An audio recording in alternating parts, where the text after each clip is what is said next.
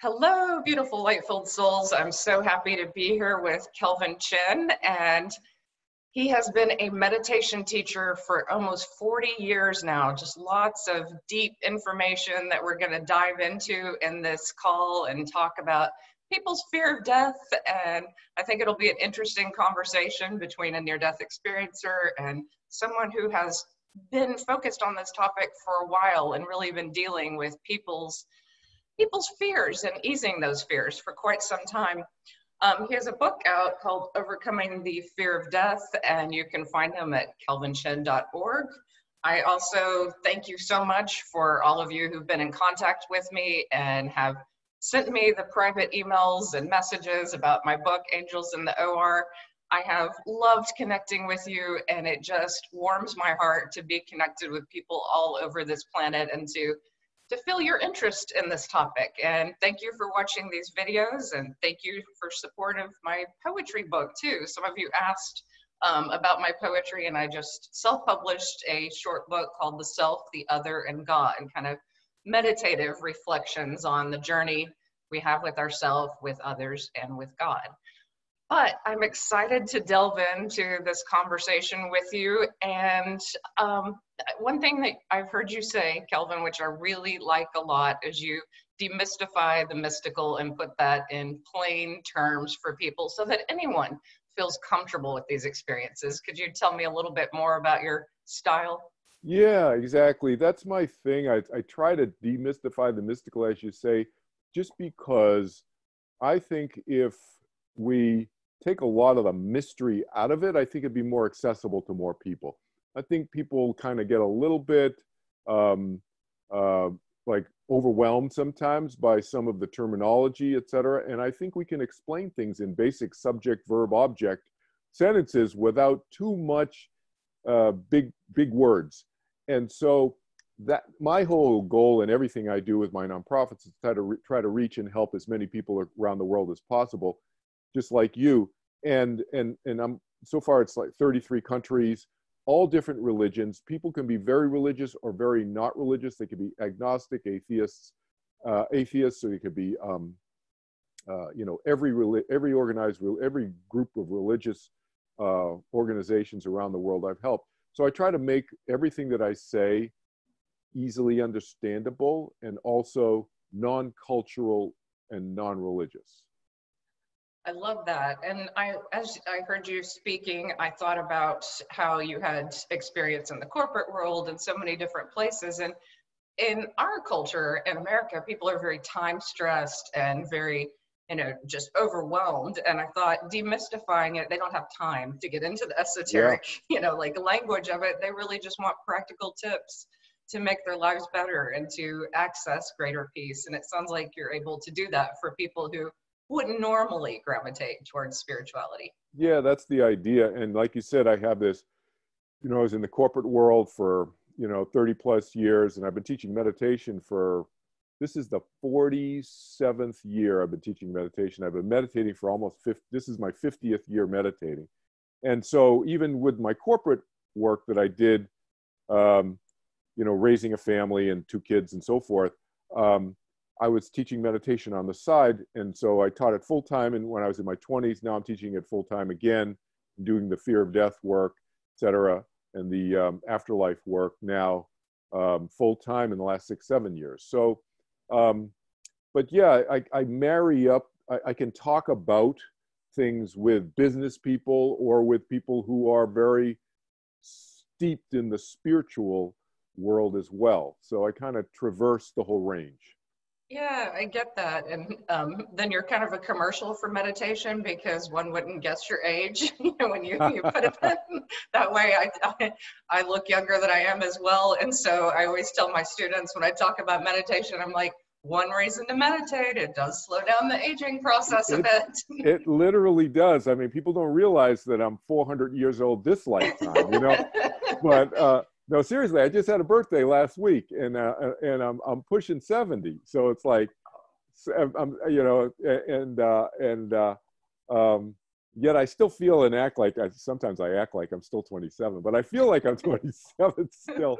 It's really funny. They did do a study at Harvard in the 1990s on the meditation technique style that I do, which is very easy and so forth. And they found that actually, let's see, to get this right, the calendar age, the physiologic age, the physical age was on the average 11 to 12 years younger than their calendar age of the people. And they'd only been doing this technique for 3, 4, 5 years.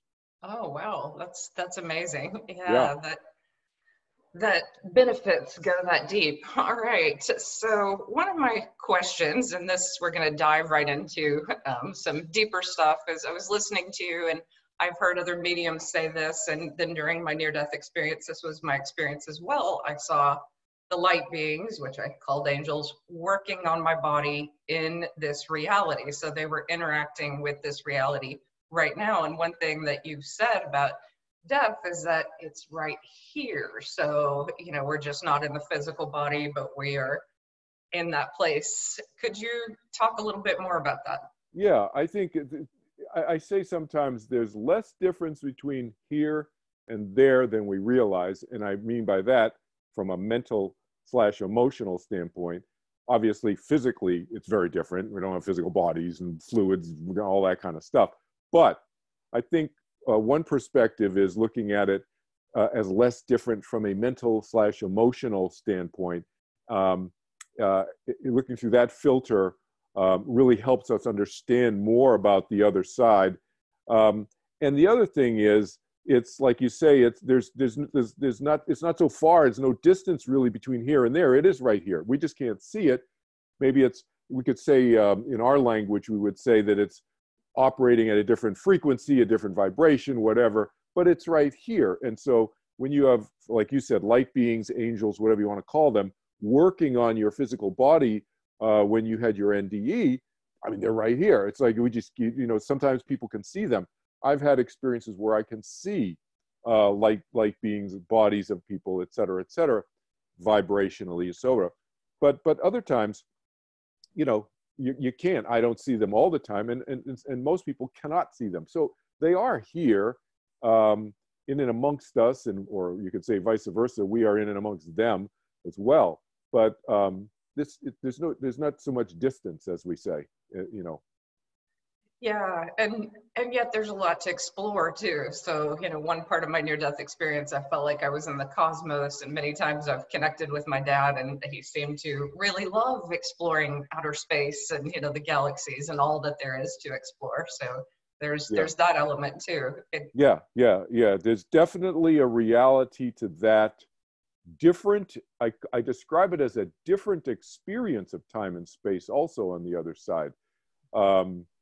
There's a vastness, etc. You could describe it like your dad's kind of alluding to, and at the same time, there's a structural reality to it. There's a structure to that reality, just like there's a structure here.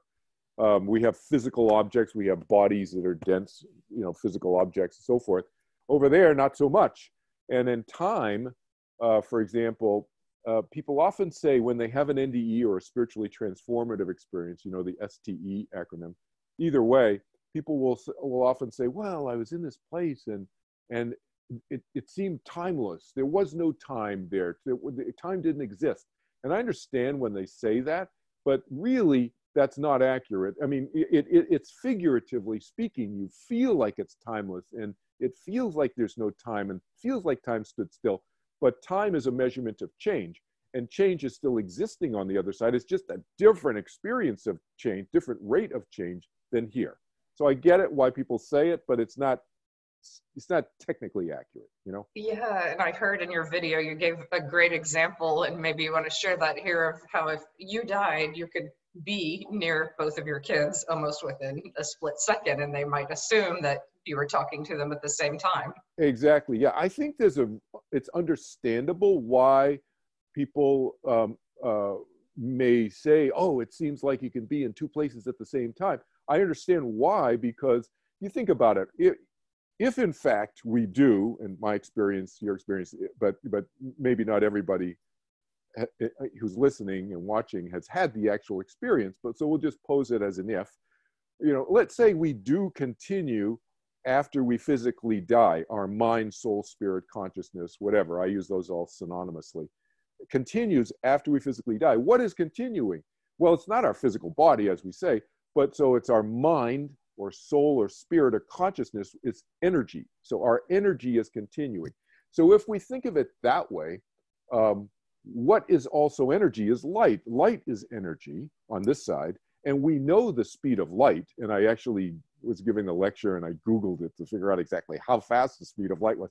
And it's like 670 million miles per hour plus whatever, you know, and so it's around 700 million miles per hour. That's the speed of light.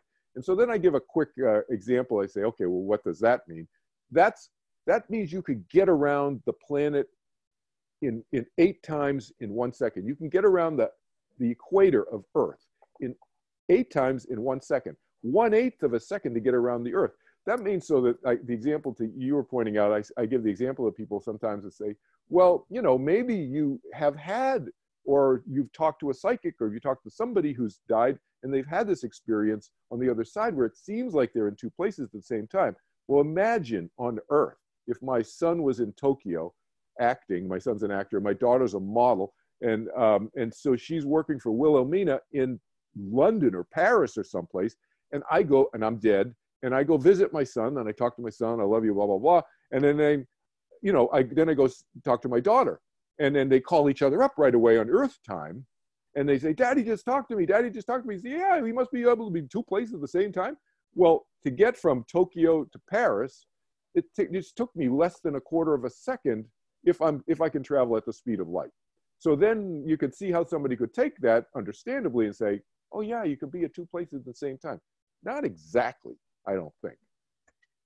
Yeah, and time is a measurement that we made up. But, you know, as you were talking about in that video, it's interesting. I've grappled with this, and so we're jumping right into it, which I guess we're meant to. That's fine. In my communications with my father, because when I was with him a few moments before he died, and I left, and then he died. But he telepathically sent me, because he could no longer talk at that moment, and he sent me this message, and he said, "See you soon, kiddo." And I was like, not that soon, Dad. You know? Exactly. And yet I think he was beginning to merge with the eternal already, and was beginning to feel the other side. And to him, time seems like he'll see me soon. You know, it doesn't seem like that, and it might be, you know, a long while, but to him it seems soon. And what is the experience of how time is experienced over there? What do you think? Well, that's exactly right, and it's very different. And so one example I give is the speed of light example. You think about it, you know, you could travel the speed of light. I mean, I'd say, you know, and people will say to me, well, how do you know it's exactly the speed of, I don't know. Let's say you can only travel half the speed of light. Oh, you can only go 350 million miles per hour? Oh, excuse me, you know. But I think we can travel, my experience on the other side is that we can travel really fast. I don't know how fast we're traveling on this side, but I know from experience it's very, very fast. The other thing is, to your point about, you know, he says, like, see you soon, like, what's soon on the other side? I have a friend whose brother dies. I mentioned this in the book, the No Smoking in Heaven section. You remember that one? And I don't know if I mentioned it in that section in the book, but he died. I found out afterwards. You know, I didn't know him, and I didn't know about him other than I knew she had a brother who died. My friend had a brother who died. I didn't know when, I didn't know where, I didn't know what circumstances. And he visited me. And out of the blue, he just came and visited me. I was alone. I was kind of waking up, you know, that in between, not awake, not dreaming, not sleeping kind of state. And he came, and I felt his presence. I knew it was a male for some reason. I just knew it. And he started telling me some messages to give his sister. And then he said 2 random things. He said, there's no smoking here. Well, that's weird. I never heard that before. There's no smoking here. And then he said, and he showed me a visual of him and his sister coming out of a San Diego nightclub. He said it was in San Diego. It was at night. I could see the parking lot lit up, and they were laughing. And it was around Hotel Circle off of Route 8. When I used to live in San Diego, so I know that whole area. But I didn't know, he's telling me this. So I knew he was talking about, he must have known that I knew that area. Anyway, so I called her up and I said, here's a message from your brother, blah, blah, blah. And he said, no smoking here. What's that about? She said, well, he hated cigarette smoke. He would go around and tell people in bars and everything. He would tick people off, you know, in the 1980s, long before there were no smoking sections, to stop smoking. And then I said, what about the coming out of the nightclub in San Diego? She said, that's the last time I saw him alive. And we were laughing coming out of this nightclub. He had just sung karaoke and got a standing ovation. And it was right off of Route 8, Hotel Circle, which I had no idea. And he lived in San Diego, which I didn't realize either. She had flown there from Phoenix to see him. He died by suicide 2 weeks later. It was the last time she saw him alive. And so, but later she found his 5-page handwritten suicide note in a box randomly. And in that suicide note, evidently, he started the whole thing by saying, I'm going to get in touch with you really soon. I'm going to let you know I'm okay. So again, to your point, soon, what in her case was 16 years later.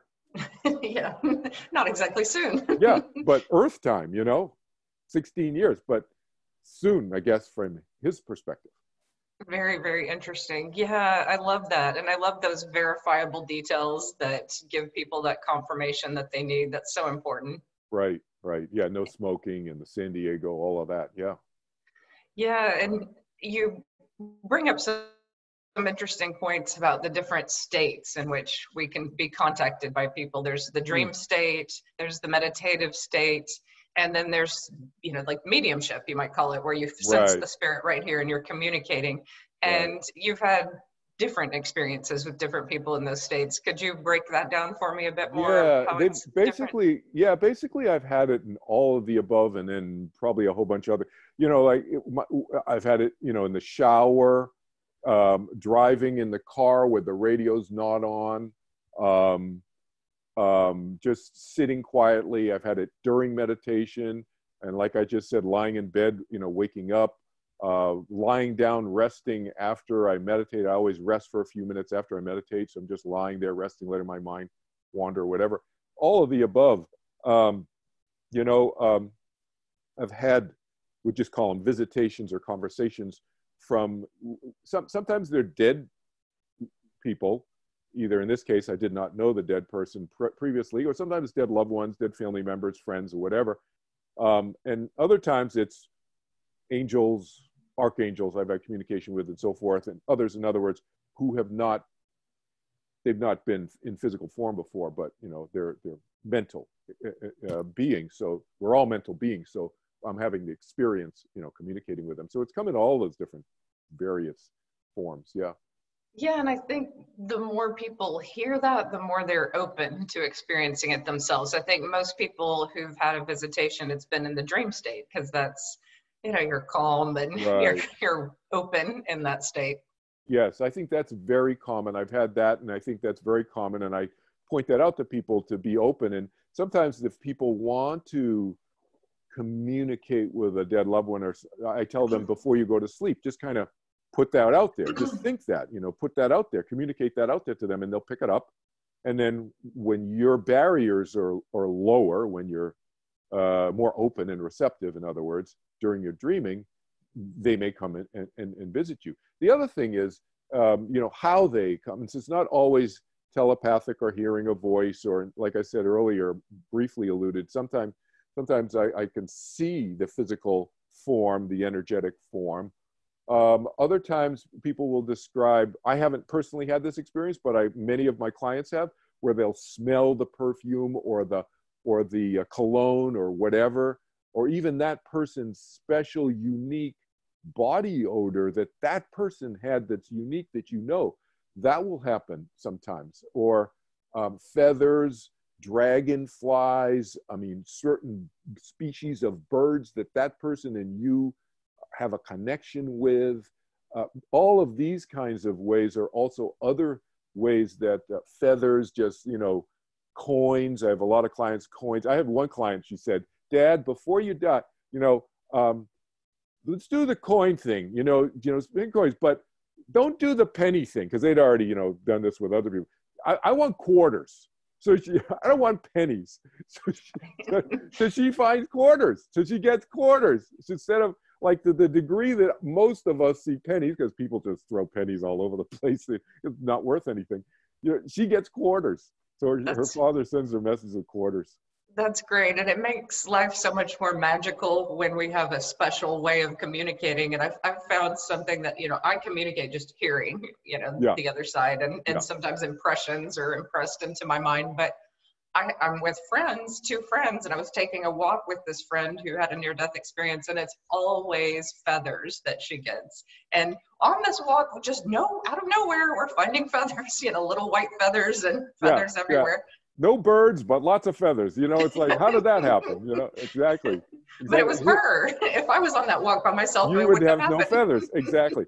I'll tell you this one just happened to my daughter recently, maybe a few weeks ago. As I mentioned, she's a model. So she was researching something on the internet, whatever, about modeling and yada, yada.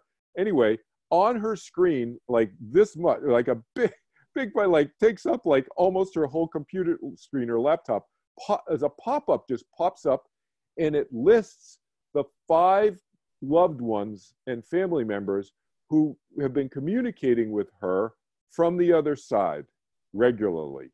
And it just listed their names. Yeah, it just listed their 5 names, boom, boom, boom, boom, boom. And the last name of one of them, which is her aunt's life partner who died, her last name was there, and everybody else's first names, including my mother and father. And then the bottom name was Sam. My daughter's name is Samantha. So it said Sam on the bottom.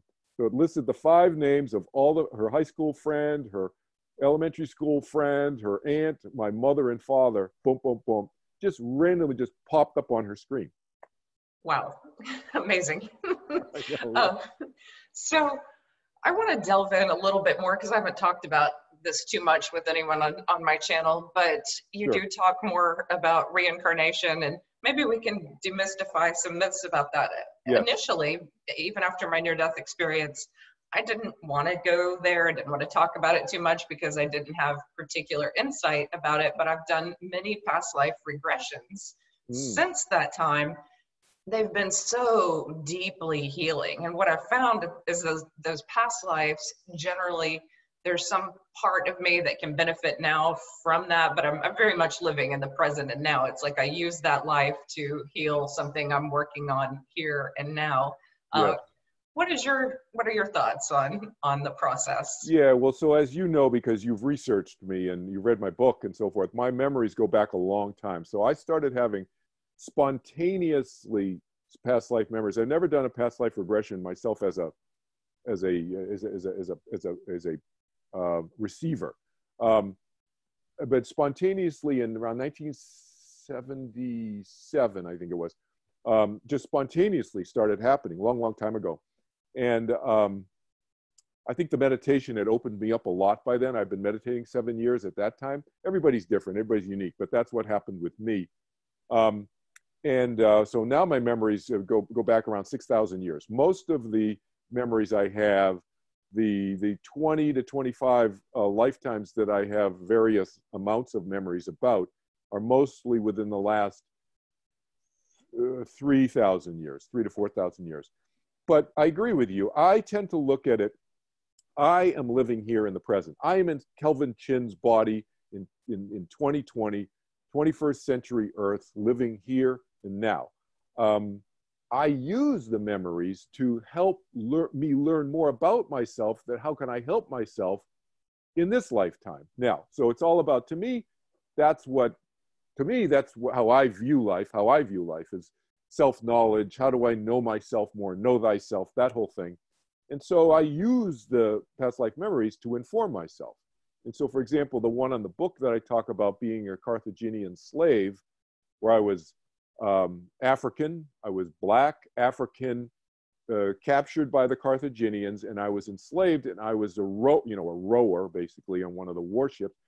And I connected the dots. I went, worked backwards, kind of, I call that following the breadcrumbs. I followed the breadcrumbs backwards and figured out it was in a war with the Romans, probably around 2300 in BC, no, 330 BC, 2300 years ago, in the Punic Wars.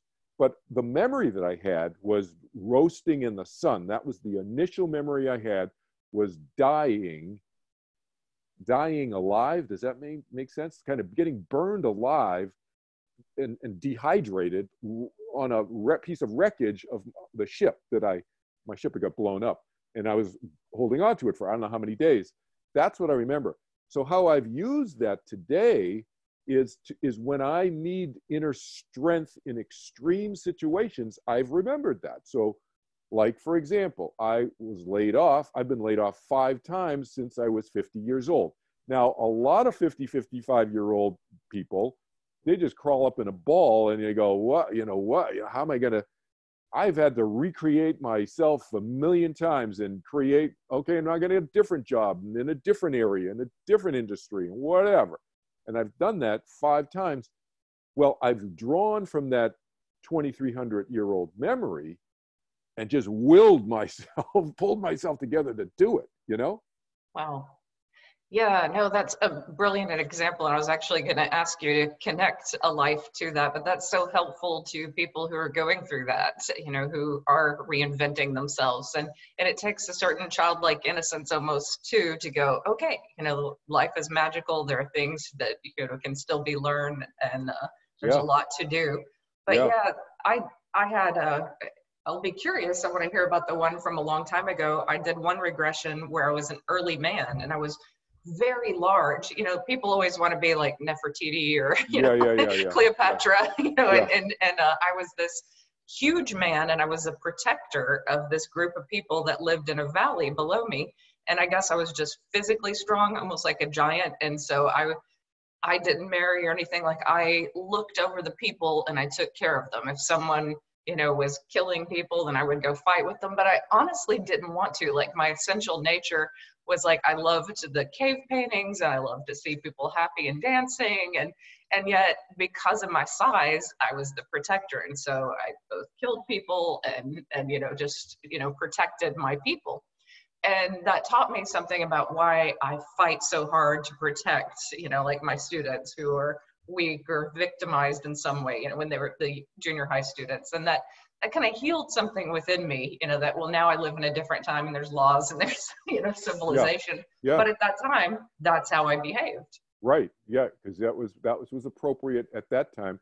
And that's why I have needed to learn this for myself, which is not beating myself up for doing stuff that I would assess now as Kelvin Chin as inappropriate in 21st century culture that I did in whenever, 1,000 years ago, 4,000 years, whatever, pick a time period that was appropriate then.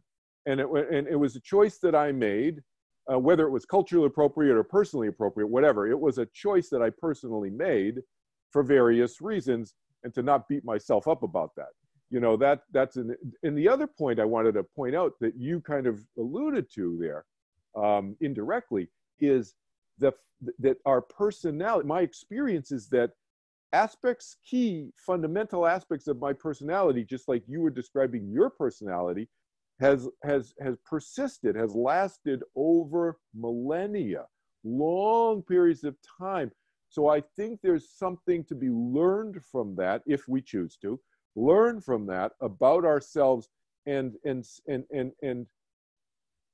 from these other lifetimes, if they happen to surface. And if they don't happen to surface, that's no big deal, because I think our emotional patterns and these type of deep-seated personality traits that you're referring to, I think that kind of twofold personality, deep-seated personality trait, and the emotional patterns is a way for people who don't have past life memories. You don't need to, but if you look at those two areas, then and learn more about yourself, I think that's a huge way to tap into the benefit of the past life memories without even having them. Makes a lot of sense. Yeah. And there's exponential healing, and I'm very interested in healing. And I've heard people's stories about physical healings. They've done a past life regression around a pain in their hip, and found that they were, Dr. Jan Holden told me about how she was a Civil War veteran, lost her leg in that war and felt really bitter about it. And that's why she would occasionally have pain in that hip. And then when Absolutely. the regression took that away.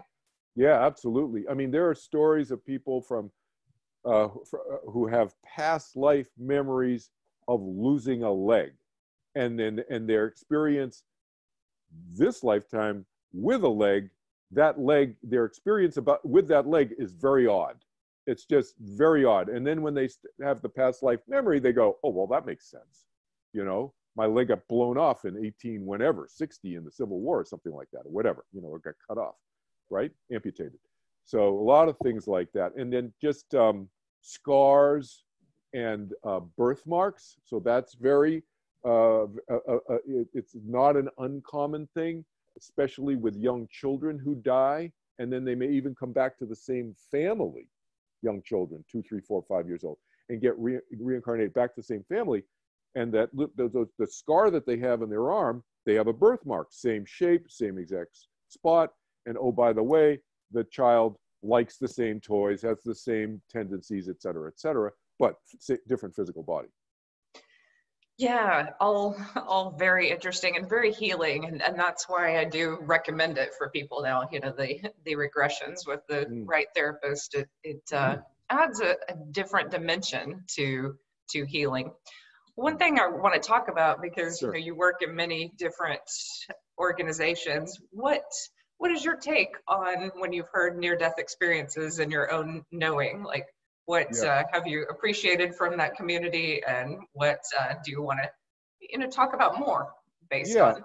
Well, the IANS group, the International Association for Near-Death Studies, where you and I met when I spoke at their international conference in Pennsylvania a few months ago. Great organization.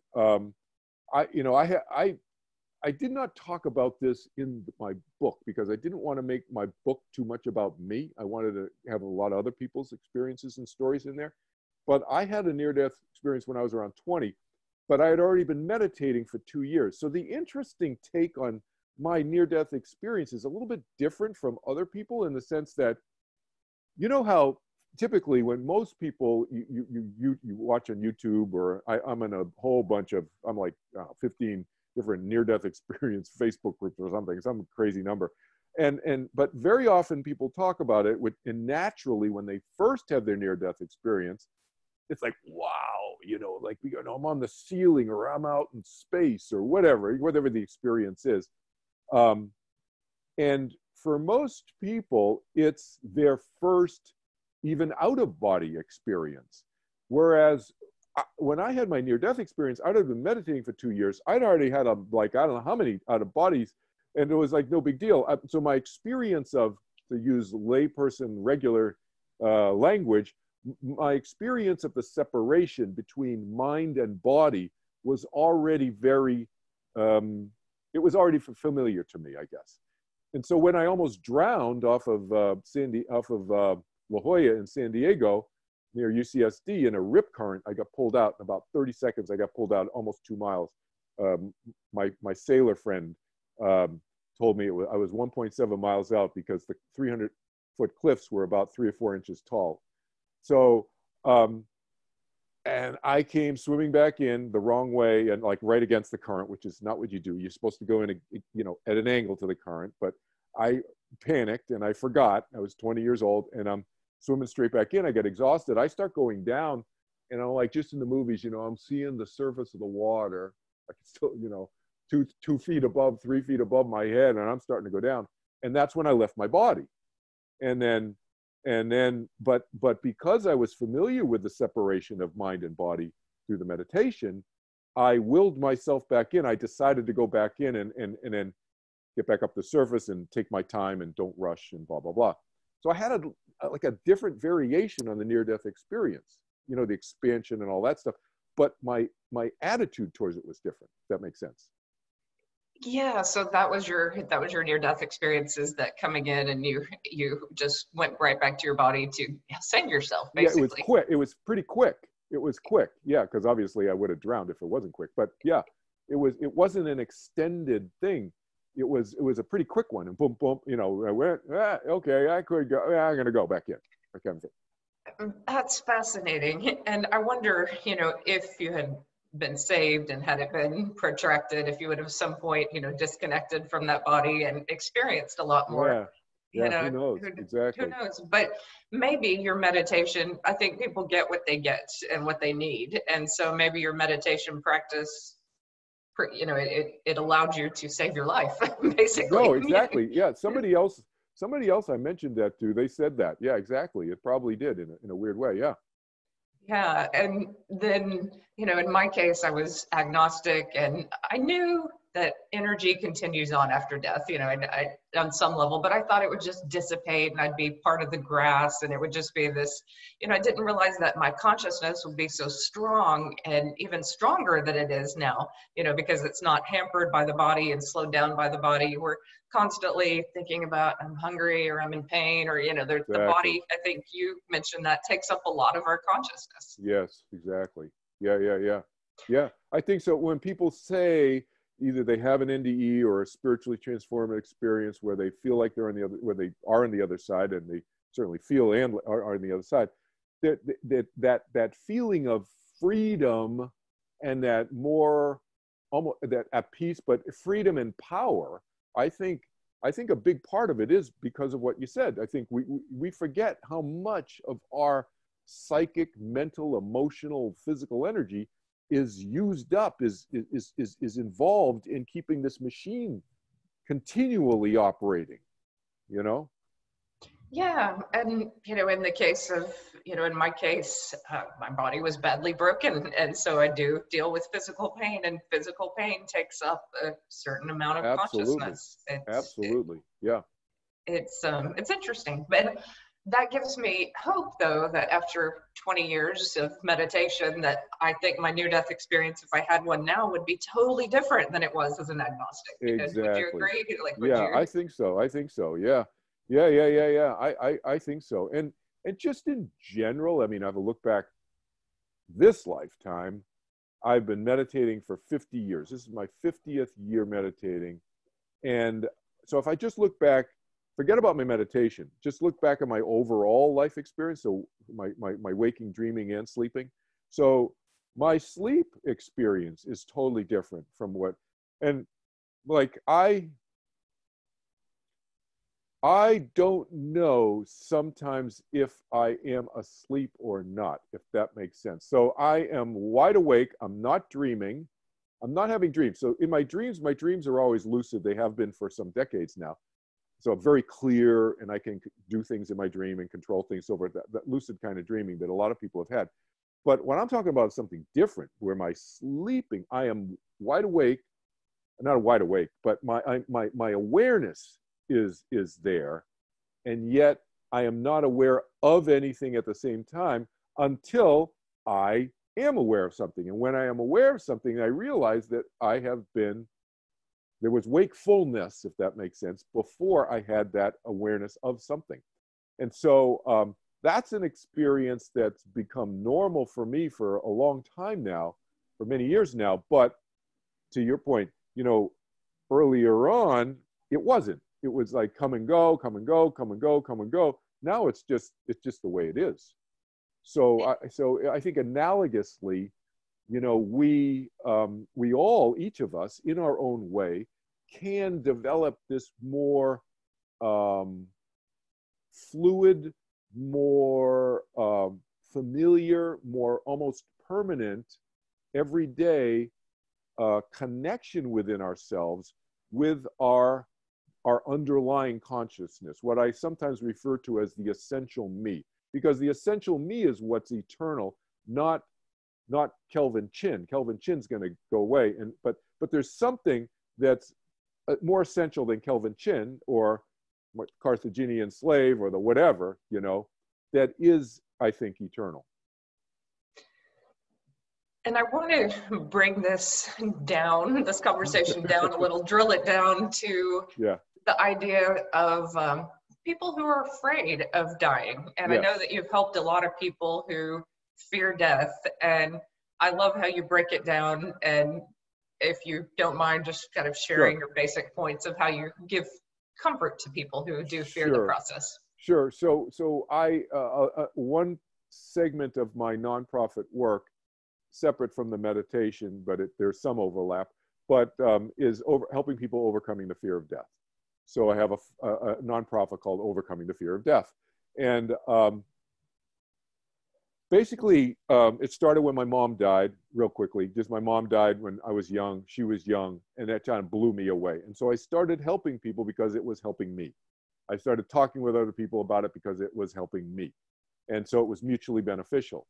And then I realized that people would argue about religious and cultural beliefs about death. So I thought, this is dumb. How can we talk more about it more openly?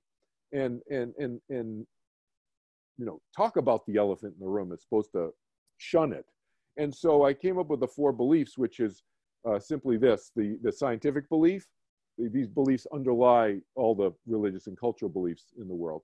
So that way I could talk to anybody about it, and they can talk to anybody else about it just through these 4 belief lenses. One is the science belief, my dad's belief, which is that's it, one life, no spirit, soul, mind doesn't continue. That's it. Brain dies, mind dies. Second belief, I call it the fear of continued existence. They believe in an afterlife, but there's some fear, and the fear could be of many, many different things, whatever, depending on culture and religion and so forth. Third belief system is belief in an afterlife, no fear, maybe even looking forward to it, but they think that you just go there and you go to wherever, heaven, wherever, that's it. Fourth belief system, reincarnation. So the fourth, past lives, future lives, you can get reincarnated if you want to, et cetera, et cetera. Those are the 4 beliefs. Everybody on the planet falls somewhere there, or they might be a hybrid. They could be fence sitters. And so I help people. The first thing I do, to answer your question, is I help people. I don't tell them what my beliefs are. If they really ask me, I'll tell them, but I don't go there because it's all about helping them.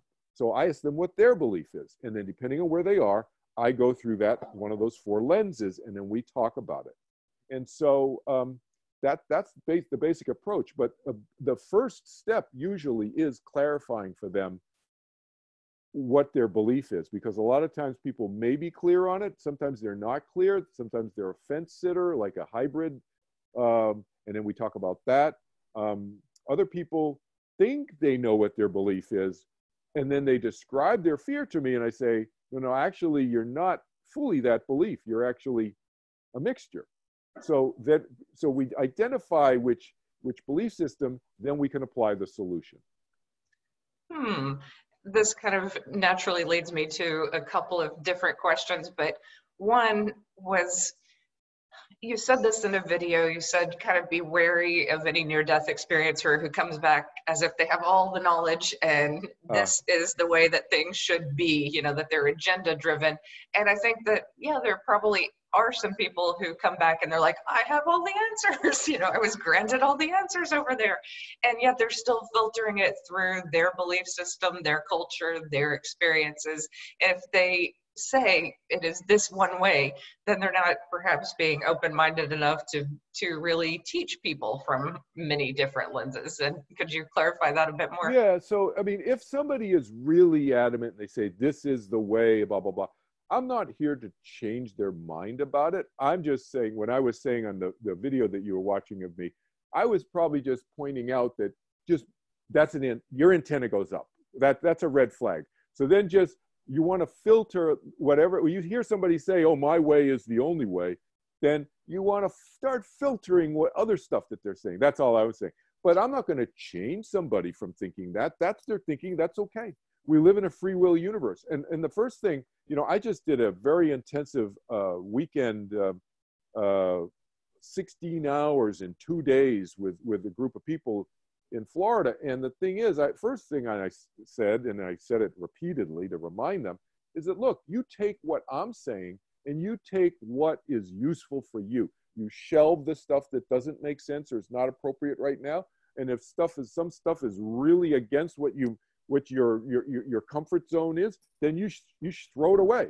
So you take what I encourage people to think more clearly for themselves. So my whole thing in my teaching is to teach people approaches and ideas And sure, I'm going to talk to them about my experience, but it's my experience, not theirs.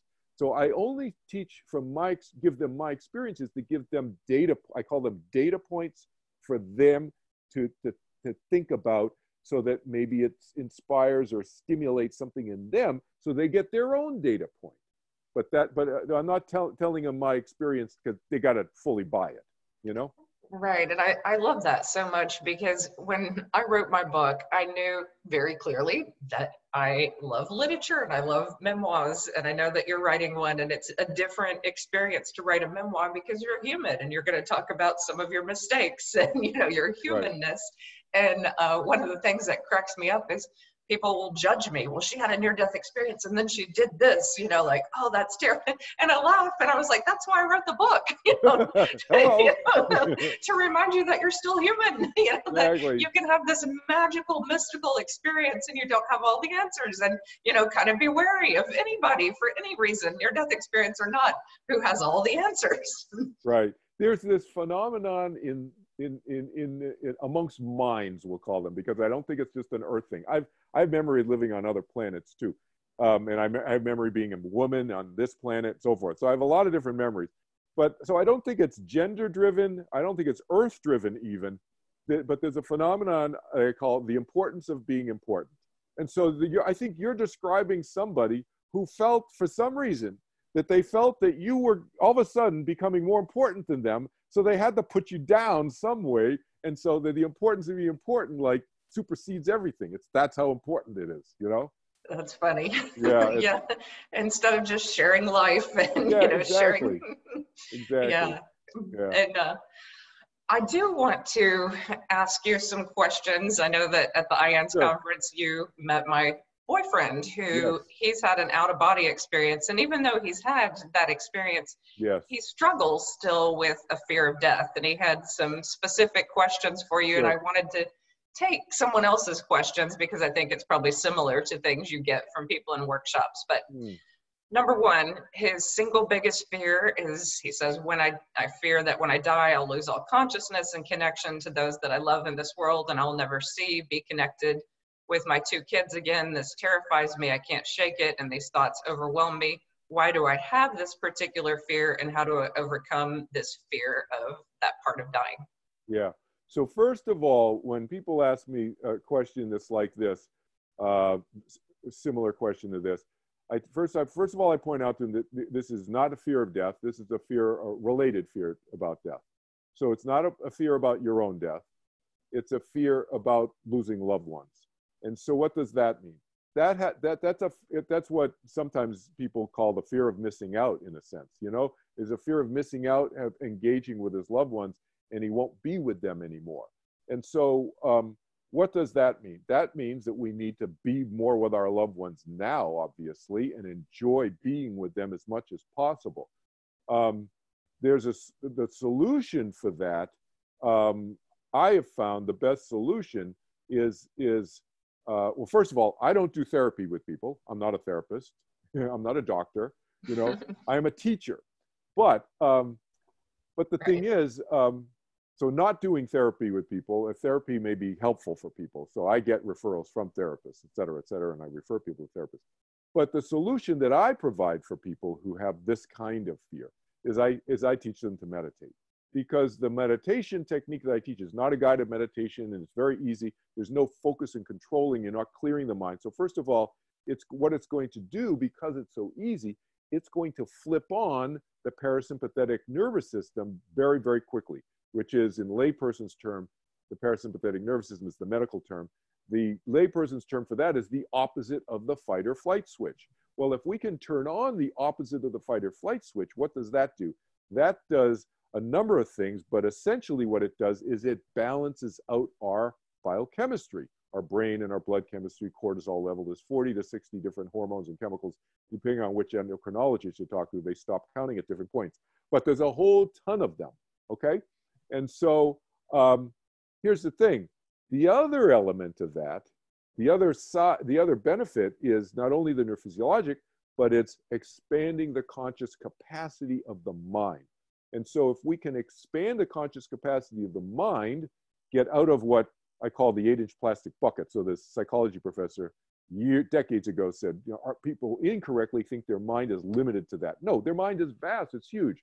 Well, the technique that I teach is so easy that it gets the mind expanded in this way consciously very, very quickly. Well, what does that do? That increases the inner strength, the confidence, and so forth, so that we become impervious to fear. So fears tend to drop away because fears are limiting. They're limiting factors, and fears arise. Why?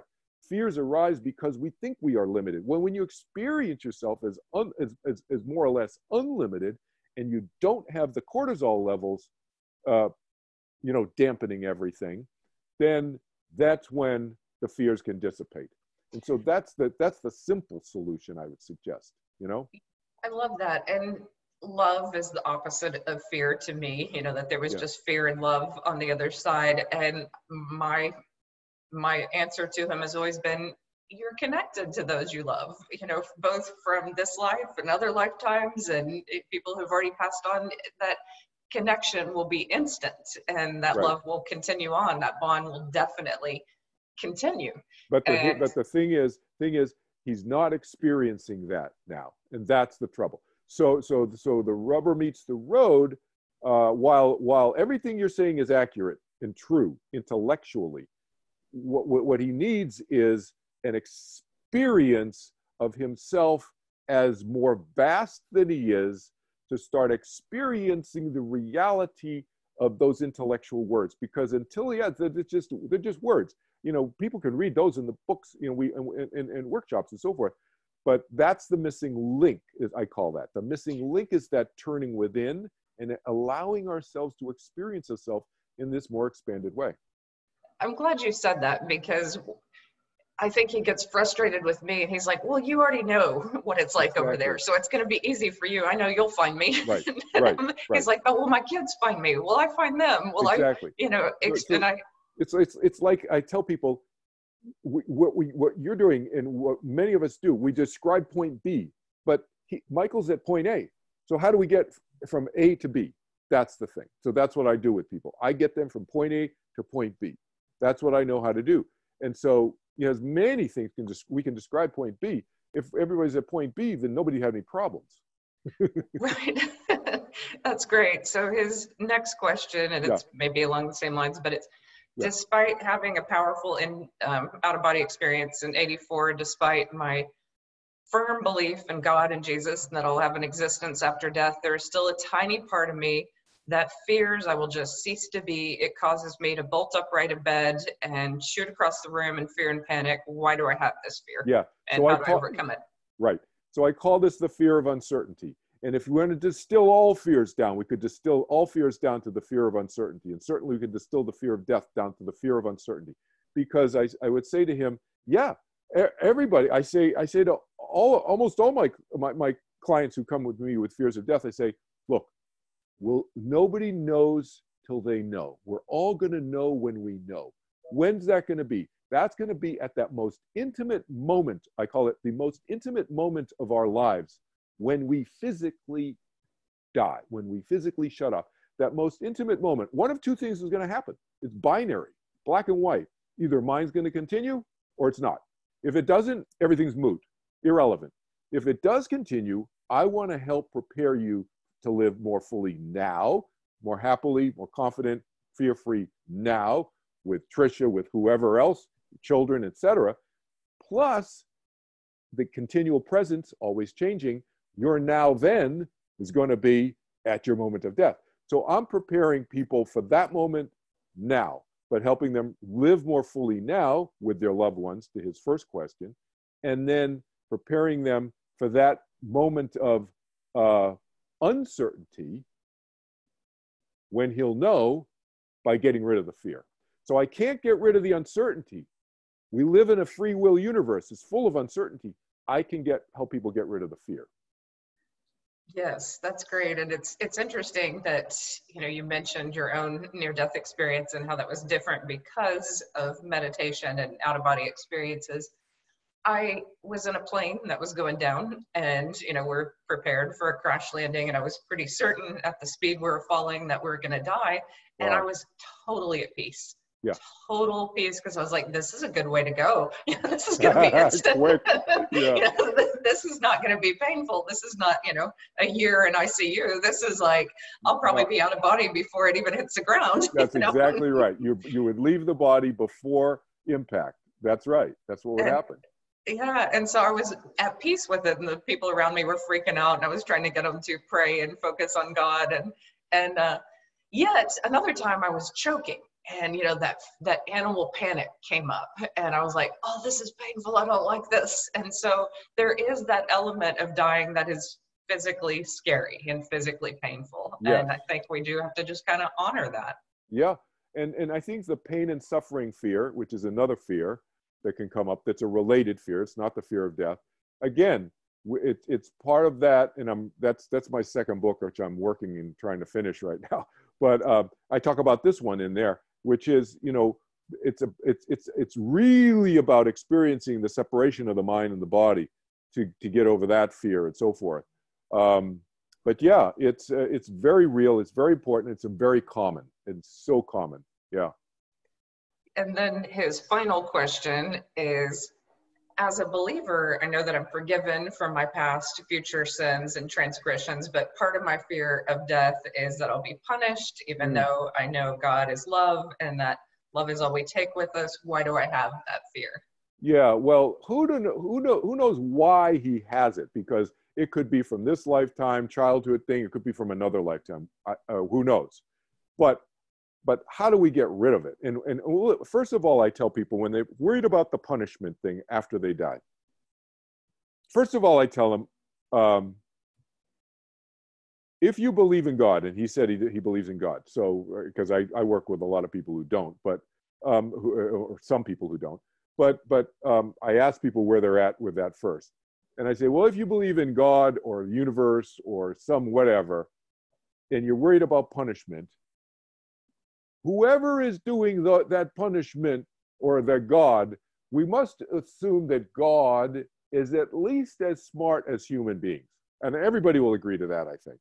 And I say, we would probably hope that God is a lot smarter than human beings. Everybody laughs, everybody agrees with that. I said, okay, but so we as human beings, we already know there are hundreds and hundreds, maybe thousands of psychosociological studies done showing that punishment does not change behavior. So if God's purpose to punish people is not to change behavior, then what is it? Then, just to because he likes to see people suffer? Well, if that's the case, he, she, or it, that's not a God that I want to hang around with or be associated with. So see you later. But so it makes no logical sense that God would structurally create a place, never mind an eternal place, of punishment. So my thing is, it's to help people release from that, number one, intellectually, by pointing those intellectual understanding points out to them.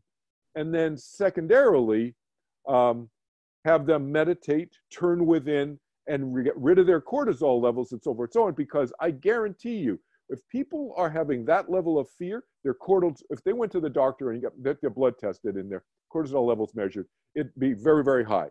And in fact, I have had people come to me and call me and say, and I said, oh yeah, I just came from my doctor, and that's why I'm calling you, because my doctor told me that I need to learn to meditate because my cortisol levels are too high. I said, exactly.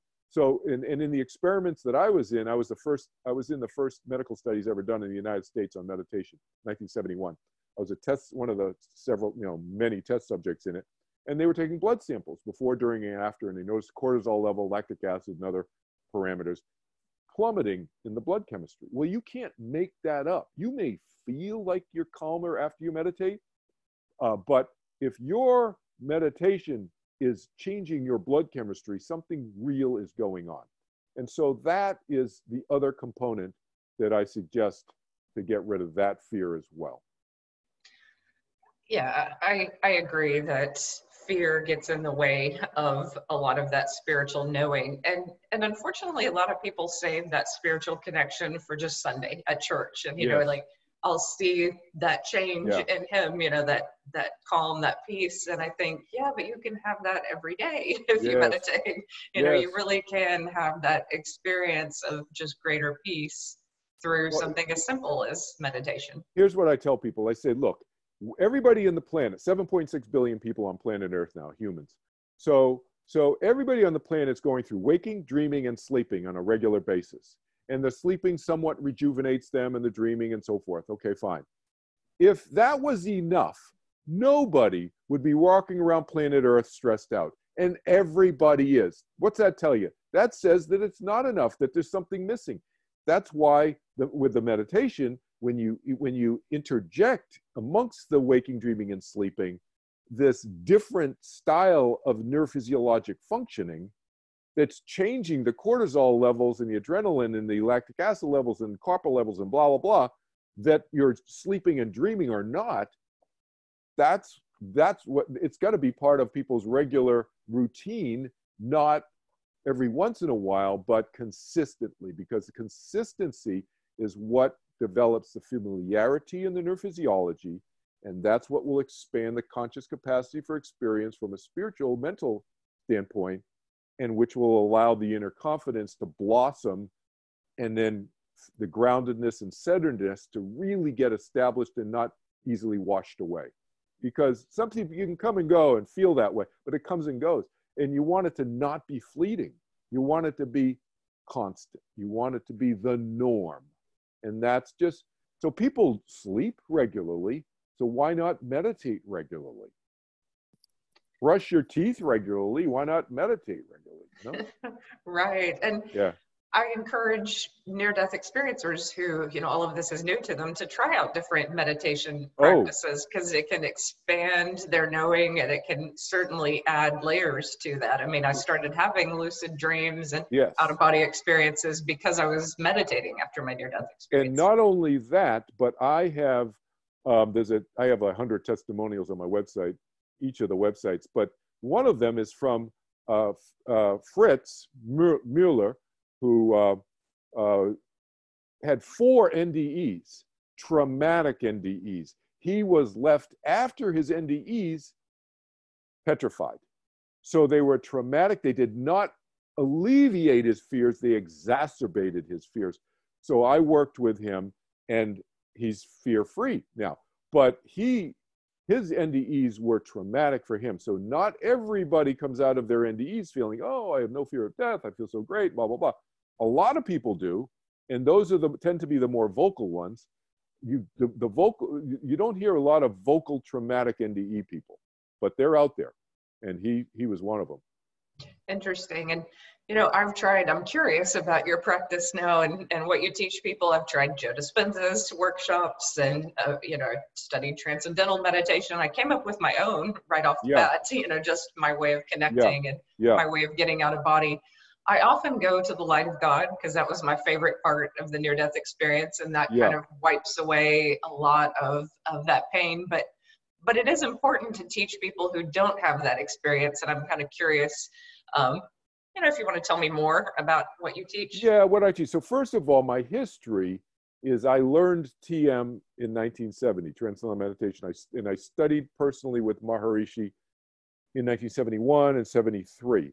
For a number of months, I studied with him, and then I became a TM teacher, and I taught with his organization for about 10 years. I was an international leader in his organization for about 10 years. Taught the first meditation courses ever in the history of West Point Military Academy. Taught few hundred people there, and then in Korea on all the U.S. Army bases and in the Air Force bases. I was up in the DMZ teaching 6, 8, 10 times. So and in companies and so forth. And I've continued to teach meditation, but I moved away from that organization because they started going off in different direction from the way I wanted to go. But then since then, I've removed all the culture and religious trappings from the teaching, and I've made the technique even easier. So I've made it even easier, even more flexible, et cetera, et cetera, et cetera. So you and I could talk offline about what I could do to help tweak your practice. But I've taught people who've done TM before. I've taught people who've done Vedanta meditation, Buddha. I've taught Buddhist monks my technique, and they still do their Buddhist meditation all day in their monastery. And so there's no conflict. I'm an inclusive guy, not an exclusive guy. So they still do theirs and mine. And I say do mine first because it's non-content oriented, and they all say, yeah, it's so much easier. And they do it, and then they do their Buddhist meditation in their monasteries afterwards, and they all come back and tell me, oh, I get so much more out of it. Thank you so much. So I've taught Christian, priests, nuns, you name it. So, and they still do their other thing, right? Their contemplative prayer, meditations, et cetera, et cetera. So, but the thing is, any process, I tell people in all of my public lectures, whether you do my technique or any other technique, you want to do a turning within technique that's as easy and comfortable as possible. You want it as easy and effortless as possible. Why? Because that's going to more quickly turn on the parasympathetic nervous system. Why? Because the parasympathetic nervous system is an automatic switch, just like the fight or flight, which everybody knows is the opposite. It's the sympathetic nervous system. The fight or flight is an automatic switch. You don't decide to turn it on. You're crossing the street and somebody runs a red light. You run away out of the car, out of the way of the car. You don't turn on. I got to turn on my fight or flight now. I better get to the curb. No, it's just boom. Well, the opposite switch is equally automatic. So the more automatic the meditation technique, the quicker it's going to turn on the automatic parasympathetic.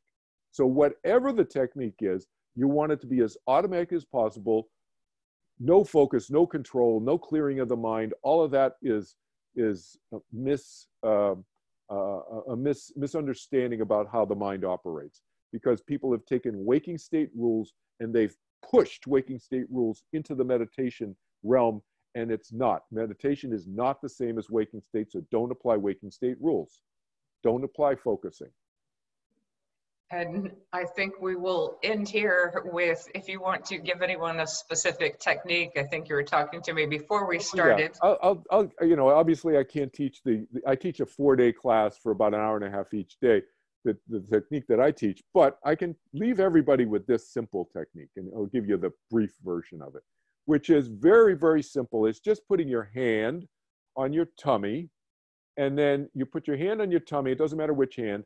It doesn't matter the exact position, but anywhere on your tummy, and you just take 3, 4, 5, 6, 8, 10 deep breaths. That's all you do. Through your mouth, take some deep breaths, and all that, you can do it with your eyes closed, eyes open, doesn't matter. The beauty of this simple technique is it calms you. That's what it does. And what it's doing is it's turning on the vagus nerve. It switches, it's one of the many ways. There are several ways to turn on the vagus nerve. This is one of them. And you can Google it, VAGUS. The vagus nerve goes through the base of the medulla, base of your brain, goes through, it's the longest nerve in your body, goes through all your vital organs. And it just calms everything down. It turns on the parasympathetic temporarily. It's a temporary, an immediate fix, but temporary fix. Whereas what I teach, the eyes closed technique I teach is more permanent. But this is a good, quick fix. I teach people to do this all the time. And you can do it in a conference room. You could do it. I teach kindergarten kids. It doesn't matter. You can do it in public. Nobody knows what you're doing. And eyes closed, eyes open, as many times as you want. And I taught my son, 27 years ago when he was in kindergarten, and he was great. I said, think about how much daddy loves you. Put your hand in your tummy and just take some deep breaths. And he was fine, So it's a very, very simple technique. It's grounding and so forth. I taught somebody recently, and I didn't know where he was. I thought he was at home. The next day he told me he was sitting in his car outside the emergency room of his city hospital, ready to check himself in, but he figured he'd call me first. And he texted me, called me, and then I taught him this. He went home and he slept like a baby. So two quick questions, and then I'll end this. But one is, my intuitive knowing tells me to go to nature if it's a beautiful day outside and meditate there, that there's something about the earth, and I'll begin and I'll say, okay, please earth, take my fear and give me greater freedom. Give me, take my anger, give me compassion for every person, I'll just let go of every negative emotion and replace it. And I feel like the earth grants me that. You know, it takes my negativity and gives me actual positivity. Do you have any thoughts on that? So my thought on that is that, bottom line, I'm a pragmatist. So whatever works, I applaud. I am not a my way or the highway guy. So if that works for you, Tricia, then that's great. Then you should continue to do it if it works. And so who knows why it works for you and it doesn't work for somebody else. You know what I mean? There's something about the wiring of you. Who knows? It could be a past life memory that, experience where that's what you did for for 50 years in another lifetime every day. Who knows? We don't know. But the bottom line is pragmatic approach I take. If it works, great, Yeah, it makes sense. And then there was one more question I was going to ask. Oh, yes, just when you encounter people who've had extreme trauma, so they've lived in war-torn areas, I'm sure you've come across people who have extreme levels of trauma. What's your advice to them? Oh, I work with people with PTSD. I work with Iraq war vets, Afghanistan now, vets. And I told you I taught in the Army, in Korea and on the U.S. Air Force and so forth. So a lot of trauma, and including family members, Gold Star families. I've worked with some Gold Star families. So my advice to them, I teach them this simple technique. First of all, since they have a quick technique, hand in the tummy, take some deep breaths. Very, very simple. Turns on their vagus nerve. But then so my approach with those folks like that, I teach them the meditation technique that I teach, the eyes closed techniques, 10, 15 minutes twice a day they do it. Doesn't take a long time. So then they have a tool that they're doing on their own, because I'm all about arming people to be independent, right? Self-sufficient, in other words. But the other component that I bring in, if somebody is coming out of a war-torn situation, or who knows, very traumatic like that, they've experienced a lot of grief. And so then I work with them on in my grief recovery work. So that's a different approach from my death and dying. It kind of overlaps sometimes in different ways, but there's a specific grief program, and I talk about how grieving is not just sadness, it's about conflicting feelings, and so let's work through some of these conflicting feelings and so forth. Not from a psychotherapist standpoint, but I teach them certain principles and so forth and how to look at that. And then, and many of them have their own psychotherapists on the side as well. So that's kind of my PTSD-ish kind of approach. But the first, look, I have an Army vet, paratrooper. I don't want to name names, but you might be able to connect the dots if you go on my website and read some of the testimonials. Sometimes people just put their first name because they want to be more anonymous. But this person just learned my meditation technique and her PTSD went away. So it depends on the person, how they're wired and what the need is, et cetera, et cetera. Yeah. Yeah, awesome. Well, I love that. And I talk with people who both have been veterans, and people who are leaving countries where they've experienced a lot of trauma. Yes. And so there's that element too of the unknown and that level of just as an immigrant from that country, immigrating. Yeah, but it helps everyone, and I guess that's the point, is meditation can reach everyone no matter their level of trauma. Yes, absolutely. And then the grieving process is also part of somebody emigrating from a country, because that's a loss. It's a huge loss. They're losing their friends, their familiarity with their country, the culture, and they're going to a new country. Huge grieving process there. Yeah, that's something that I talk about with students too, that you can love where you immigrate to, but you'll always feel a part of where you left. And so it's this part of yourself that is lost. Yes, absolutely. Yep. Yeah. Well, fascinating. I feel like I could talk to you forever, but we do have to close this at some point. Good. And if you want to learn more about Kelvin, you can certainly check out his book, Overcoming the Fear of Death, and I'll have all of our links below. And thank you for your support of my book and your interest in poetry as well. That really kind of touched my heart. But thank you, Kelvin, for your time. Great. Great being here with you, Tricia. Thank you so much.